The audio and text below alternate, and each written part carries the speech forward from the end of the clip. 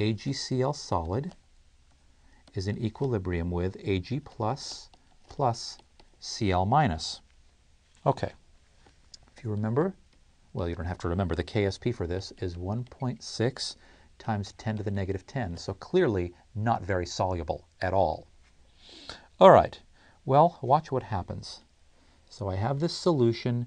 I have a whole bunch of silver chloride solid down at the bottom. So this is AgCl solid, and there's a few ions of silver and a few ions of chloride. There you go.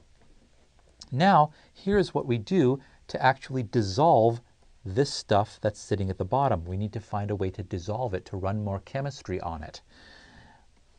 We add NH3. Well, in the last lesson, you saw what happens when you have silver solution reacting with NH3. Here is what happens. The free silver, the little bit of free silver that's actually floating around in solution, the few ions, well, they actually react with the ammonia that you drop into the solution according to the complex ion equilibria, and they form the monoamine complex ion. That K1, remember, was 2.1 times 10 to the 3.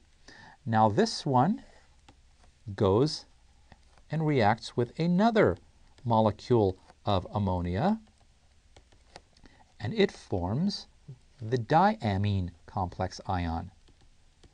So when this happens, and let me just go ahead and write the K. So let's see what the heck is going on here.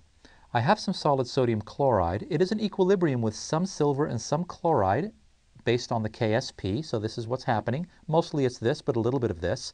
But the minute I drop ammonia into the solution, the ammonia starts binding to the silver, the free silver that's flowing around, and it binds it up as this diamine complex ion. Well, when that happens, that's what's happening. You're basically tying up the silver concentration as something else. Well, when you do that, you've reduced the silver ion, the free silver ion concentration.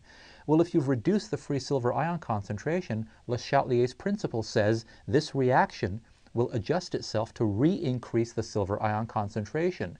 The only way the silver ion concentration is going to increase again is if this dissociates to release more free silver ion. Yes, it's going to also release chloride, but chloride doesn't matter in this case.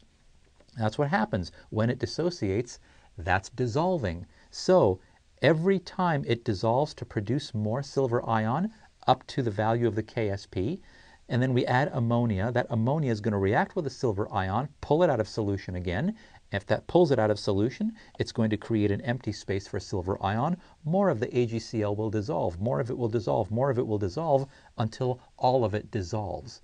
Because what you've done is you've locked up the silver as diamine silver complex ion. It's kind of like the same thing that we did when we added acid to an insoluble hydroxide. The acid reacts with the hydroxide, forming water, pulling the reaction forward, causing the insoluble salt to dissolve. It's the same thing here. Silver chloride is insoluble in water, therefore to that water I add ammonia. The ammonia binds with the silver, pulling this reaction forward, dissolving the silver ion.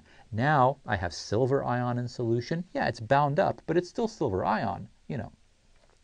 And now I can do other chemistry to it or separate it out from other solutions. That's the whole idea. Okay. So let's actually write these reactions in order. Let me write down what's going on here. It's very, very important. So Ag plus reacts with NH3 to form a complex ion. And as we know, ions in solution, soluble. Complex ion. The Ag plus concentration is reduced. Oh, that's nice. It'd be good if I could spell.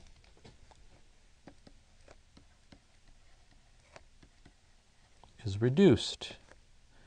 As compensation for that, AgCl responds.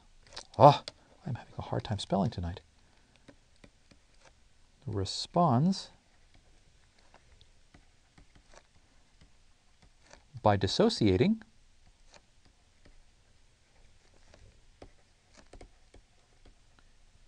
to release more silver ion. In other words, it dissolves until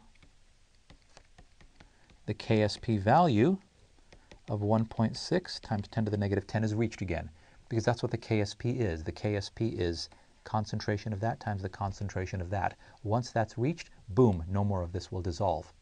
But if I add ammonia to it, it reacts with the silver, depleting the silver ion concentration. Now the KSP doesn't match. There's a chloride ion, but there's virtually no silver ion. So the more of this dissolves to form silver ion, boom, until it reaches the KSP value. That's what's going on here. Okay. Now let's do the chemistry. So we have AgCl in equilibrium with Ag plus Cl minus. Excuse me.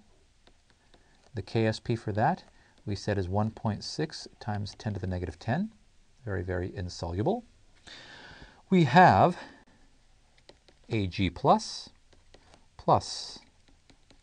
NH3 going to form the monoamine complex ion. Oh, in case you're wondering, sorry, ammonia, when it acts as a ligand, is called amine. So that's why I'm saying amine instead of ammonia. I should have mentioned that earlier.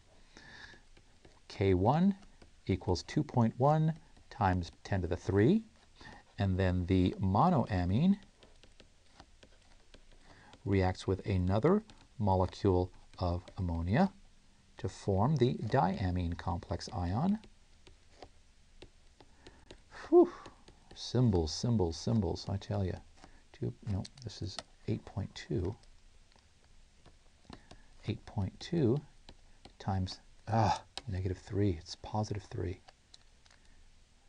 Telling you, there are so many places to make mistakes when you do this chemistry because there's so much symbolism. That's the thing. Concepts are not difficult. It's the symbolism that gets in the way, and that's what's often frustrating about science. Not too difficult, but just symbolism makes you crazy. Okay, well, we can form, so this is what's going on. There's an equilibrium among all of this stuff. Well, we have some things on the left-hand side and the right-hand side that are actually the same. So let's add these equations for a net reaction. What's happening in solution when you take silver chloride solid, drop in ammonia? All of these reactions are taking place. What's the net reaction? Well, let's do this in blue. That's on the left, or on the right. That's on the left. They cancel. That cancels with that, and we're left with the following. Solid silver chloride will react with 2 moles of ammonia to form the diamine complex ion plus chloride ion. The K net, remember what we said, we multiply these. It's equal to KSP times K1 times K2, and it ends up being 2.8 times 10 to the negative 3. So now let's look at this. Let's take a look at it and think about it.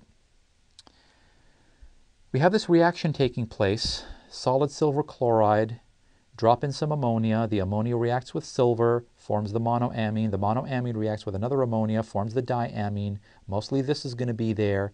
I can add these equations together for a total reaction, a net reaction.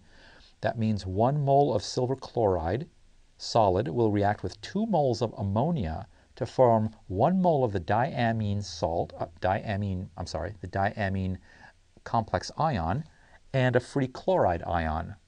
And the total equilibrium constant for this reaction, these over this doesn't count, is 2.8 times 10 to the negative 3.